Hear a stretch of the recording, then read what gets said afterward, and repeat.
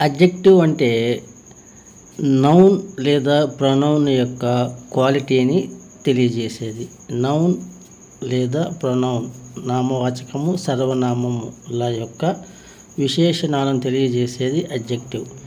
ఒక సెంటెన్స్లో ఇది అడ్జెక్టివ్ అని గుర్తించాలంటే కొన్ని విషయాలు తెలుసుకోవాలి. వాటి గురించి తెలుసుకుందాం. అడ్జెక్టివ్స్ నామవాచక విశేషణాలు ఒక సెంటెన్స్లో నౌన్స్కి ముందు వస్తాయి. అడ్జెక్టివ్ పదం వచ్చి వెంటనే నౌన్ ఉంటుంది. నౌన్ యొక్క క్వాలిటీని చెప్తాయి ఈ పదాలు. ఎగ్జాంపుల్ చూడండి. Tall man. టాల్ అనేది అడ్జెక్టివ్, మ్యాన్ అనేది నౌన్. నౌన్ యొక్క క్వాలిటీ ఏంది? ఇక్కడ టాల్గా ఉండడం. కాబట్టి ఇక్కడ నౌన్కి ముందు టాల్ అనే పదం వచ్చింది. అంటే టాల్ అనేది ఆ నౌన్ని మోడిఫై చేయాలి. ఇది ఇంపార్టెంట్ మనకి. మ్యాక్సిమం ఇన్ జనరల్ సాధారణంగా ఈ అడ్జెక్టివ్స్ నౌన్కి ముందు వైపు ఉంటాయి. సందర్భాన్ని బట్టి, అవసరాన్ని బట్టి కొన్నిసార్లు నౌన్కి తర్వాత కూడా ఉండొచ్చు. మనం చేయాల్సిన పని ఏంటంటే నౌన్ యొక్క క్వాలిటీని తెలిపే పదం ఏది అనేది గుర్తించగలగాలి.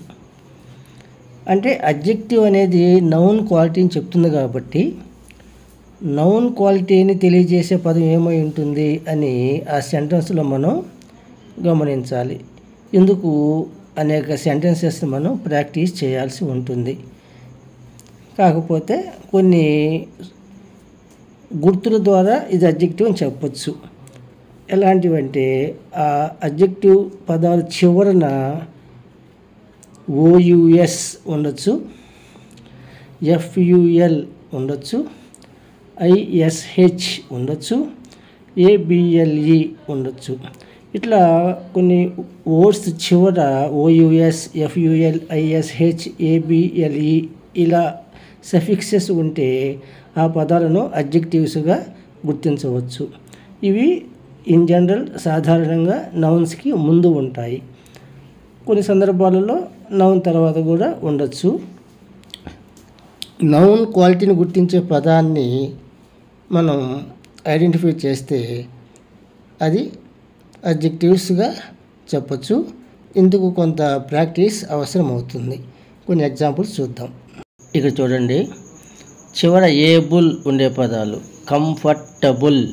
This chair is so comfortable. Chair అనేది నౌన్. ఇక్కడ చూడండి. కంఫర్టబుల్ అనేది చివర వచ్చింది. ఇక్కడ సిచ్యువేషన్ బట్టి మనం ఆ పదం ఏ ప్లేస్లో ఉంటుంది అనేది నిర్ణయించబడుతుంది. మనం కొంత ప్రెజెన్స్ ఆఫ్ మైండ్, కామన్ సెన్స్తో మనకున్న పరిజ్ఞానం మేరకు ఇది నౌన్ని మోడిఫై చేస్తుంది అని గుర్తించే ప్రయత్నం చేయాలి. అది ఇంపార్టెంట్. బేసిక్గా నౌన్కు ముందు ఉంటాయి. ఇట్లాంటి సందర్భాల్లో తర్వాత కూడా ఉండే అవకాశం ఉంటుంది. నెక్స్ట్ బ్రూటాల్. ఎయిట్ చివర. Passionate. Smith is a passionate teacher. ఇక్కడ చూడండి. టీచర్ అనే పదానికి ముందు వచ్చింది ప్యాషనేట్. గోల్డెన్ అని ఉండాలి చివరిలో అడ్జెక్టివ్గా చెప్పాలంటే. She wears a golden bracelet. What type of bracelet? Golden bracelet. Golden అనేది అడ్జెక్టివ్. బ్రాస్లెట్ అనే నౌన్కి ముందు వచ్చింది. బ్రాస్లెట్ అనే నౌన్ని మోడిఫై చేస్తుంది. Beauty. Beautiful.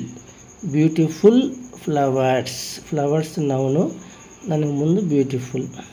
Responsible. Angela is very responsible. చూడండి, ఫస్ట్లో నౌన్ ఉంది, చివరిలో అడ్జెక్టివ్ ఉంది. హిస్టరీ. హిస్టారిక్. ఆల్ఫబెట్. ఆల్ఫబెటికల్ అనేది అడ్జెక్టివ్. Alphabetical order. ఆర్డర్ అనేది noun.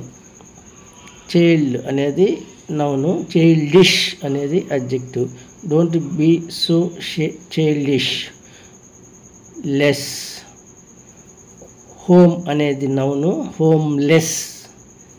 If I don't find a new flat soon I will be homeless. ఇట్లా maximum నౌన్స్కి ముందు వైపే అడ్జెక్టివ్స్ ఉంటాయి. సందర్భాన్ని బట్టి, అవసరాన్ని బట్టి తర్వాత కూడా ఉంటాయి.